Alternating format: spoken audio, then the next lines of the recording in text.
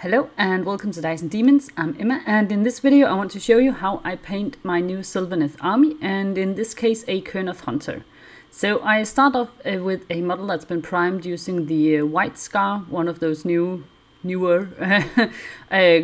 contrast primers they have. And for the sort of the texture I think of as the skin on the model, I use one of the relatively new contrast paints, the Striking Scorpion Green, which I just love because it has such a nice vivid green color. Then for the larger parts of what you might call his armor, I use another one of the relatively new contrast paints. This one is Magma Flame. And just as with the Striking Scorpion Green, I think this is really a nice vibrant color. And I mostly perhaps chose this army just because I wanted an excuse to use these colors all the time. Then for his, his hair, his antlers, whatever you want to call it, I use a mix of contrast paint called Talazar Blue and then again the Striking Scorpion Green. And as you can see, I just do a really quick wet blend. I just thought it would look nice if they had some sort of color transition on them, because otherwise I think they might tend to get a little bit boring just with them being, very long and very visible. Then for his color, as you might call it, I did another wet blend, this time using the Magma Flame again. And then one of the new yellow contrast paints. This one is called Imperial Fist. And as you can see, just as I did with his antlers or hair, whatever, it's just a really quick, easy wet blend. Nothing fancy. I've decided I wanted this to be like an entire army, so I wanted it to be something that I can see myself getting on the tabletop in a reasonable amount of time. So this is not by any stretch of the imagination a sort of a paint job that is going to win any awards or anything, but something I'm going to be happy looking at when I put it on the tabletop. Then for his face, I use a contrast paint called Sigvald Burgundy, which is sort of purple / pinkish, and I really like it. It's got a very nice rich tone to it, which I think is really nice. I also use that for his feet, and just to give a bit of variation in the color, I think, and then also on his sword, because why not? I've decided not to go for any metallic colors at all because this is a Sylvaneth army and I want him to be like sort of natural looking and well not naturalistic looking, obviously, with the color scheme, but no metallics or anything. I want it all to sort of look like it comes from psychedelic trees or whatever. Then for the trim around the armor, both here, as you can see, on his legs and also around his torso and stuff, I use one of the older contrast paints. This one is called Aethermatic Blue, another definite favorite of mine. And I just use that because I think it's a nice sort of contrasting color, both to the purple pinkish tones and also to contrast with the orange armor as well.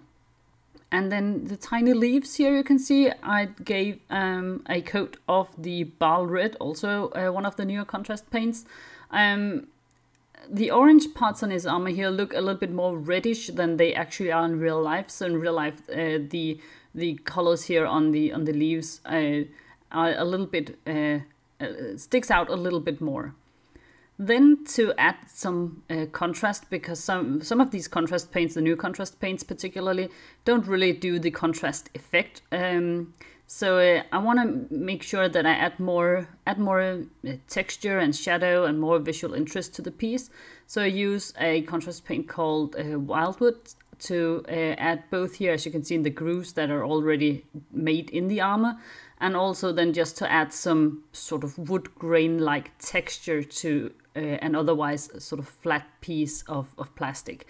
For the purple and blue and turquoise parts of the model, I use Terradon Turquoise as which is also contrast paint, to add these shadows and give more of the wood grainy texture that I'm going for all over the piece.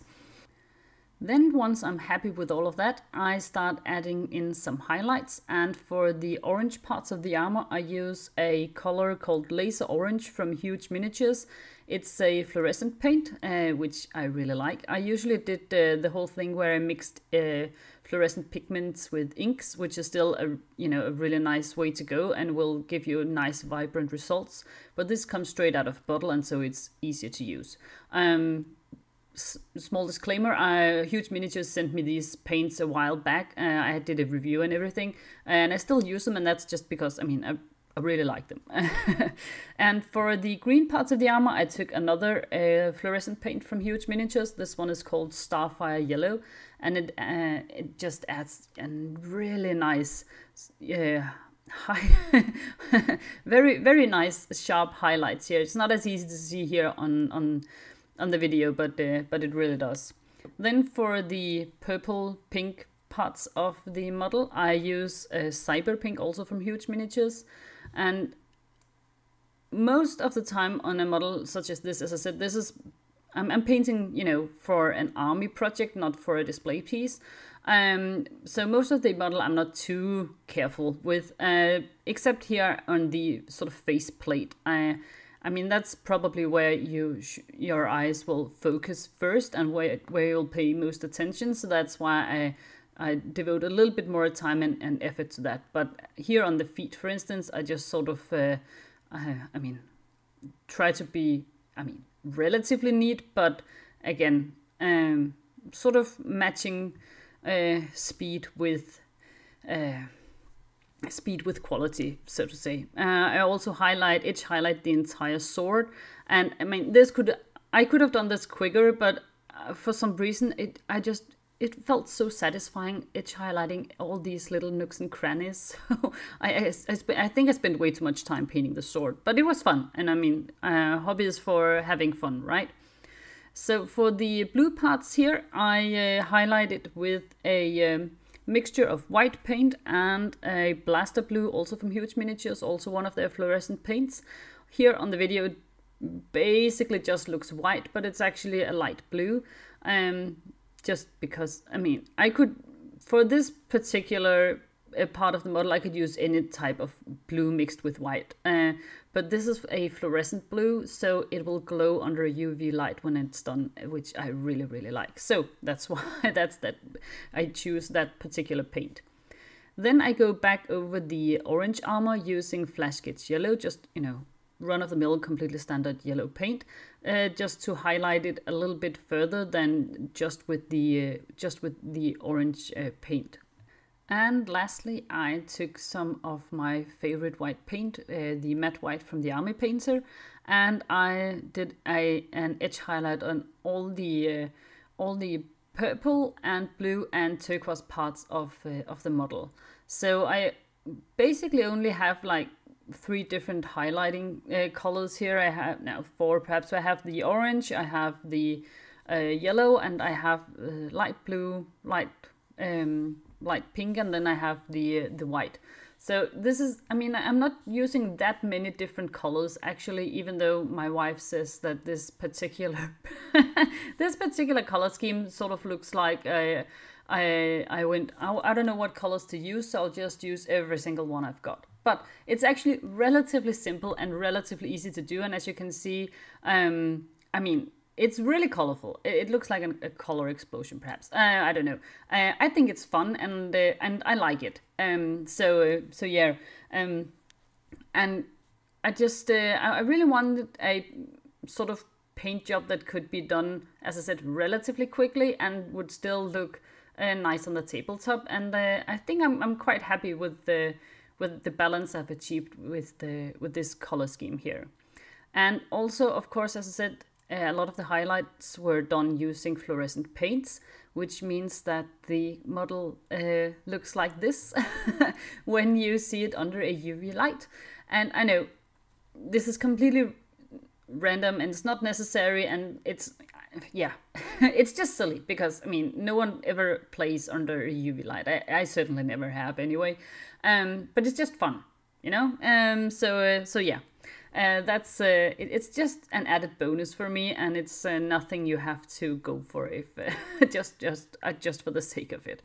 So anyway, that's how I am painting my new Sylvaneth army. So far, I've got now 4 painted Kurnoth Hunters and 10 Dryads, and I'm working on the Lady of Vines. So I'm still nowhere near done, but it seems to me that it's actually possible that I'll be able to play at least at the beginning of the new year or something. I'm keeping my fingers crossed. And I have other projects also. So. But anyway, let me know what you think of this project.